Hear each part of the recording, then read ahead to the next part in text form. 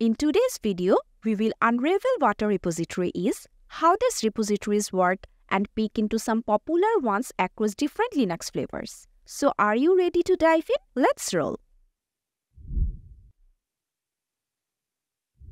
A Linux repository is a collection of packages just like a warehouse full of goods. When users install new software, package managers search the OS repositories to find the required package. Each Linux distribution has its official repositories, acting as centralized hubs for storing, managing, and distributing software packages. Generally, Linux users use a package manager to discover and install new software packages. Afterward, the package manager checks the system's configured repositories to find the requested package. Once the package manager finds the package in a repository, it retrieves the required files and installs the package on the user's system. Besides this, repositories hold essential information regarding the available packages, such as the package name, version, dependencies, and other metadata the system needs. So based on this information, the package manager determines which packages to install, which dependencies to resolve, and which packages are required to update. A Debian repository stores software packages for Debian and its derivatives like Ubuntu and Linux Mint. And in terms of functionality, packages are organized into various sections such as main. Here, you will find fully supported packages that adhere to Debian's free software guidelines. Next, it comes to contrib. It contains packages that depend on software from the main section, but might have more restrictive license. And finally, non-free. This contains packages that are not free. Now let's talk about Ubuntu, one of the Debian-based Linux distros. Ubuntu repositories are mainly used by apt, the primary command line package manager in Ubuntu. apt stores a list of repositories in the sources.list file, and inside the repository list, URLs or addresses are stored that apt should use to download and install packages. Ubuntu repositories are divided into 4 main types, starting with main, that contains officially supported open source software and maintained by the Ubuntu community. Then, restricted. It's the proprietary software that is supported by Ubuntu but not open source. Later on, moving on to universe. These are community-maintained open source softwares. And lastly, multiverse. It contains proprietary or restricted software not supported by Ubuntu. You can view the list of repositories enabled on your Ubuntu system by inspecting the sources.list file. This file contains the URLs of the repositories with the package types they provide. To view the list, in the terminal, just type the command cat/etc/apt/sources.list. To add a new repository, you can either directly edit the sources.list file or use the add apt repository command. For example, to add the universe repository, type the command sudo add apt repository universe. And when you need to update the repository information, you can use the command sudo apt update.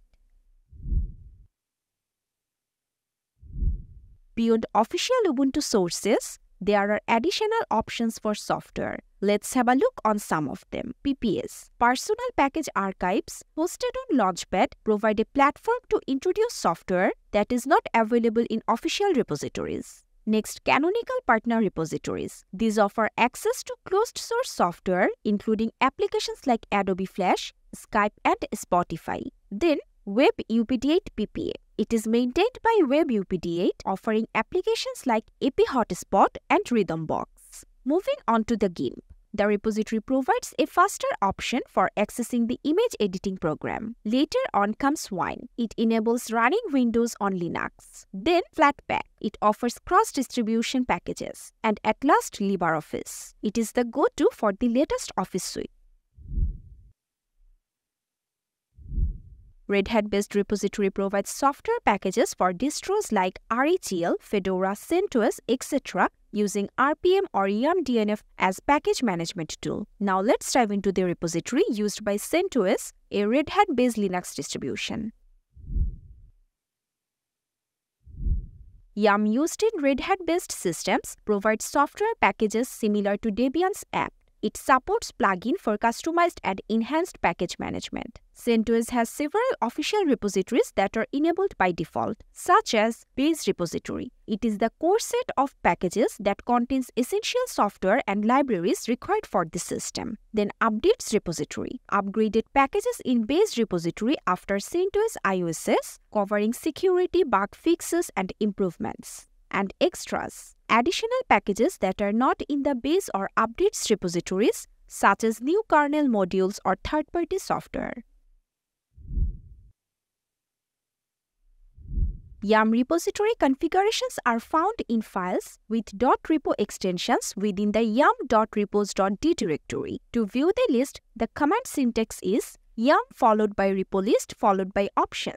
Now to check the list with detailed information on each repository, you can use the command yum-v repo list. If you want to list only enabled repository, you can use yum repo list enabled command. And if you want to check the list of only disabled repositories, use the command yum repo list disabled. Now last but not the least, to check the list of all repositories, you can use yum repo list all command. To add a Yum repository on RPM-based Linux distributions like CentOS, Fedora, or RHEL via the command line, create a .repo file in yum.repos.d directory with the repository configuration, and afterward update the yum cache. Alternatively, you can use the yum-config-manager command with this syntax. After adding or modifying repositories, you have to update the repository information. For that, you can use the command sudo yum update. A Docker repository is a store of Docker images, self-contained packages with code, runtime, libraries, and tools needed to run the software. These images can be stored in repositories on Docker Hub or other container image registries. There are some differences between Docker repository and registry, and you can go through this table to learn about these differences.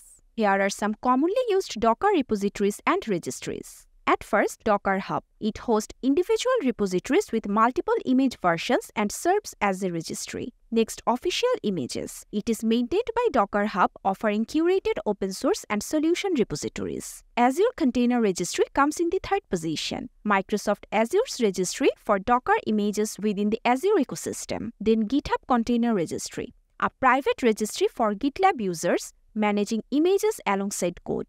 In number 5, Harbor, an open-source self-hosted container registry compatible with various cloud services and CI/CD platforms. And finally, in number 6, Amazon ECR, a WSS-managed Docker container registry seamlessly integrating with AWS services. To conclude, repositories are vital for Linux package management, providing a simple and organized way to access software. Whether you are using Ubuntu, Debian, CentOS, or other distributions, understanding how to view, add, and update repositories is essential for a smooth software experience. Hope you found this video helpful, and for a better understanding, check out the article linked in the description. Goodbye!